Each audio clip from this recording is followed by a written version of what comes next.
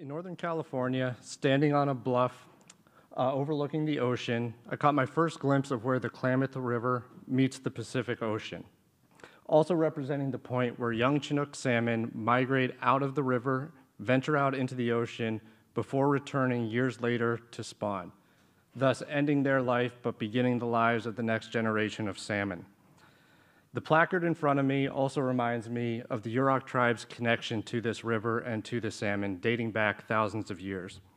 Little did I know these would be the first of many connections that I would experience. At the mouth of the river, the Yurok tribe has a fish processing facility and an office housing a team of fish biologists and fish technicians. Hunter Matz, lead fish technician with the Yurok tribe, describes the significance of salmon to the Yurok culture and their place-based identity along the Klamath River. As the salmon population keeps going down, and if we ever get to a point where we completely lose it, it's that's a huge part of our culture that gets taken away. And I honestly think being able to be a fisherman here and even just being able to stay inside of this community, it really is hinging on the salmon itself. Because if you think about it, if there's no salmon here, other than being able to keep up with our other traditions like dancing and stuff like that, there really isn't a whole lot of a reason to be in Klamath. For the communities that rely on salmon as part of their culture and for food subsistence, issues impacting the health of salmon have become all too common. Even just looking at the past 25 years, Chinook salmon have faced a variety of challenges, many with anthropogenic origins stemming from the existence of dams along the river system. Some of those challenges include drought, fish kills from warm temperatures and low flows, wildfires, water diversion for agricultural use, and there's an emerging trend that could be impacting future generations of Chinook salmon as well, and the communities that rely on them for their food subsistence. Thiamine deficiency complex, or TDC, is a condition triggered by low levels of thiamine in the salmon's body. Spawning females with low levels of thiamine will lay eggs with correspondingly low levels of thiamine as well. Fish that hatch from these eggs will display lethargy, loss of equilibrium, and irregular swimming patterns leading to increased mortality, thus putting increased pressure on the future salmon populations and again impacting those communities that rely on them for their food subsistence. The main hypothesis for the onset of TDC is the overabundance of anchovies in the diet of Chinook salmon. Anchovies contain an enzyme called thiaminase that actively degrades thiamine in the fish's body. Historically, Chinook salmon had a diverse diet consisting of sardines, anchovies, krill, squid, and other small forage fish. Today, that diet is much more reliant on anchovies due to shifts in prey availability and diversity in the ocean. In California, TDC was first observed in Central Valley river systems, and studies of Central Valley Chinook salmon revealed some concerning results. Based on those concerning results, we wish to duplicate those studies for the Klamath River Basin. In a partnership between the Yurok tribe and NOAA, connecting traditional ecological knowledge with Western science, we sought to assess TDC in the basin. Using data collected in years 2020 and 2021 from 3 distinct locations in the Klamath River Basin, as outlined in the red circles on the map, we examined the data to answer 3 main questions. What is the frequency of thiamine deficiency or thiamine concentrations below critical thresholds?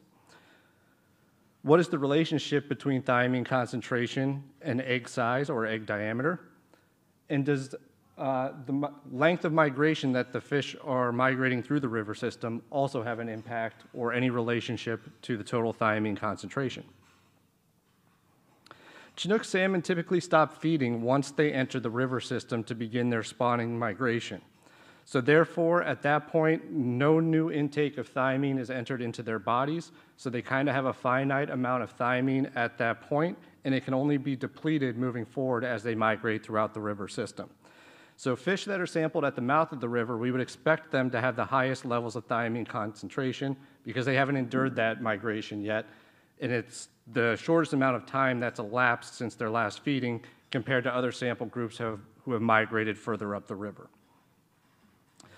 Previous studies of Central Valley Chinook salmon determined that salmon eggs need a minimum concentration of 5 nanomoles per gram in order to have a greater than 95% chance of survival. Survival rates decreased rapidly as you drop further below that 5 nanomole per gram concentration mark. Looking at the graph, total egg thiamine concentrations are on the vertical axis, and egg diameter measurements are on the horizontal axis. Looking at the total thiamine concentrations only for now, all of the fish sampled from the lower Klamath at the mouth of the river contain thiamine concentrations above that 95% survival rate threshold, as denoted by the red horizontal line on the graph that you see here. Further inland, past the confluence of the Klamath River and the Trinity Rivers, the Trinity River winds through dense forests. Some of the largest trees in the world are in the forests of northwestern California. Some are as old as 2,300 years old. My advisor, Keith Parker, from the Yurok tribe, and Lauren Bomelin from the Tolowa tribe, explained to me in great detail how these forests have been fed by marine-derived nutrients carried by the salmon.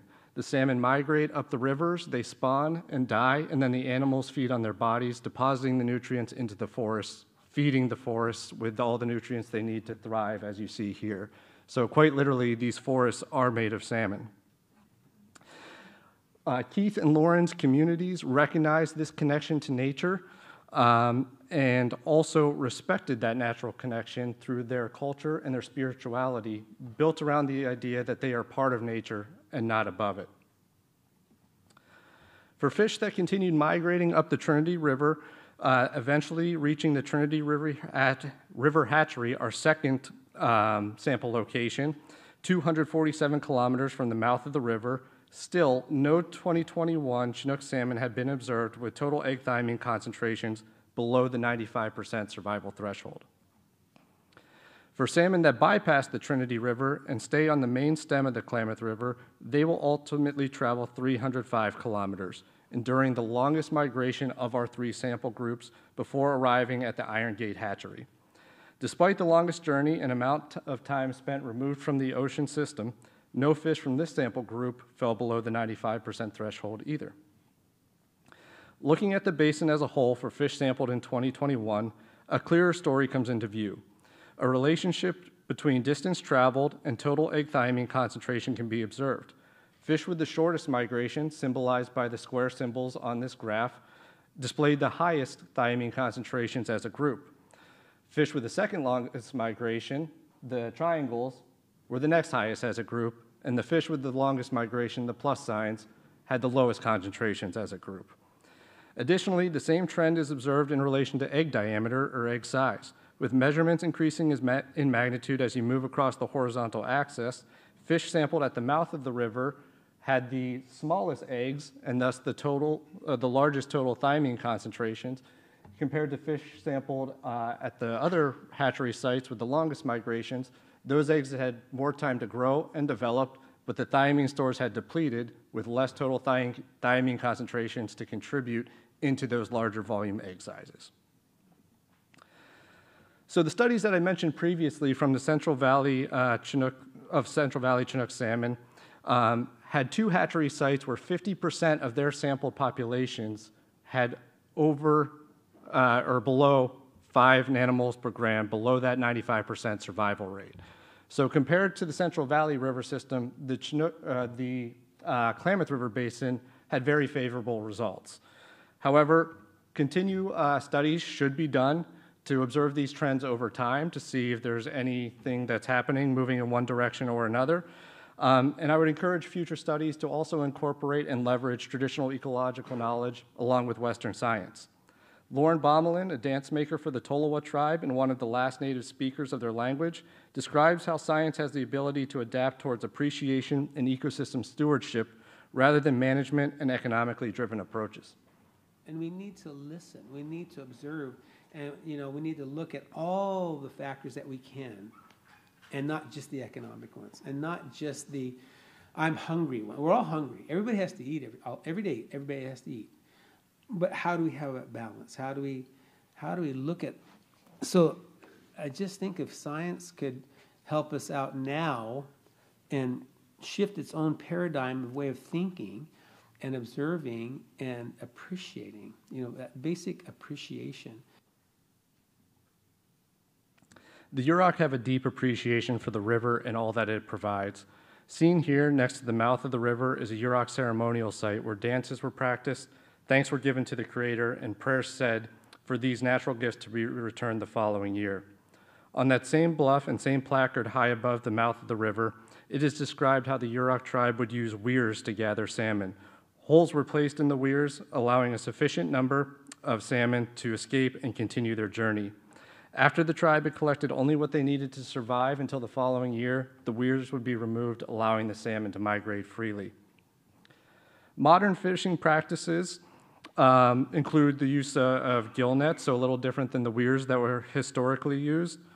But the fishermen rely on the same traditional knowledge that they've used for generations, placing their nets in the locations and at the times of the year where they know fish are going to be caught based on those family stories being passed down year over year.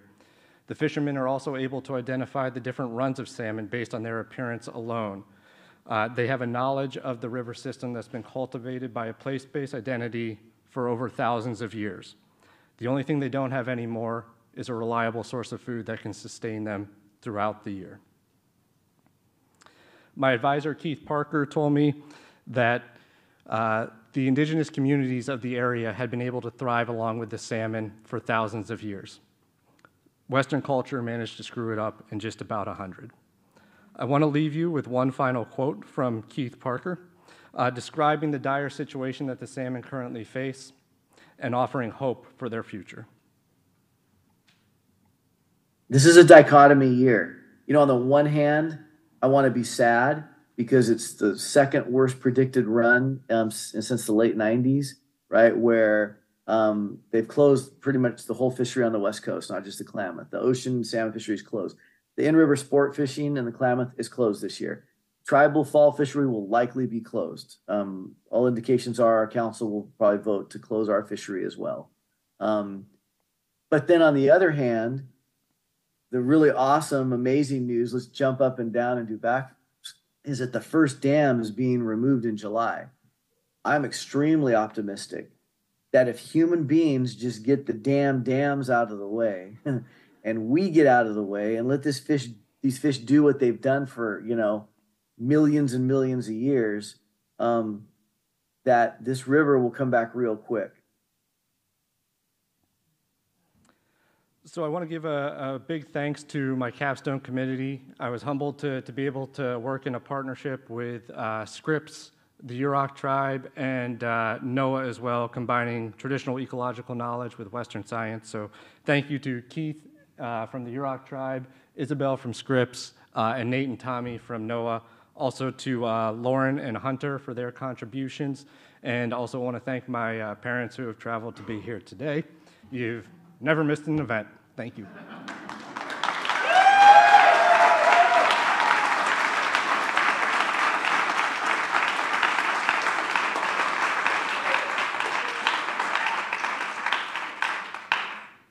I've got a question.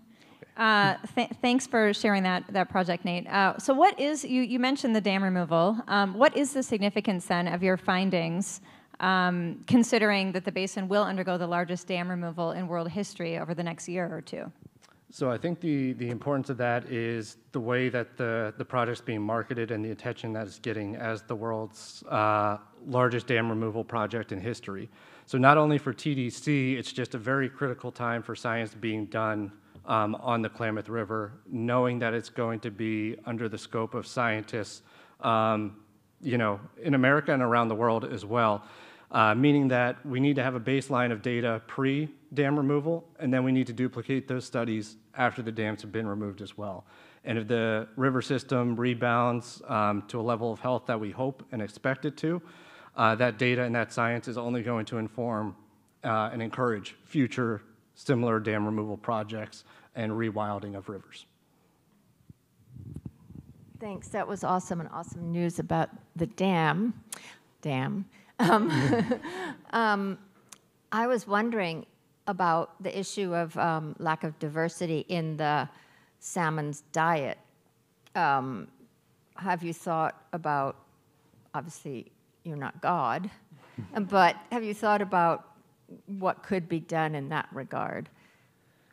So it's an interesting question, and it's one of those things where, particularly the forage fish, you think of sardines, you think of anchovies, they go through these natural cycles depending on different ocean warming periods, things like that. So part of that is natural, but what we need to understand better is it being driven by climate change?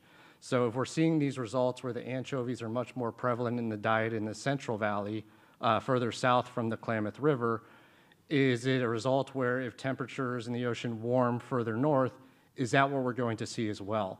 So a lot of the work that's been done in the Central Valley is of gut content analysis to determine, the level of anchovies in the salmon system. So I would encourage, similar gut content analysis in the Klamath River Basin to determine. I think that's going to be really the first indicator to see if we should expect thiamine deficient results based on the amount of anchovies we're seeing in the systems of those fish.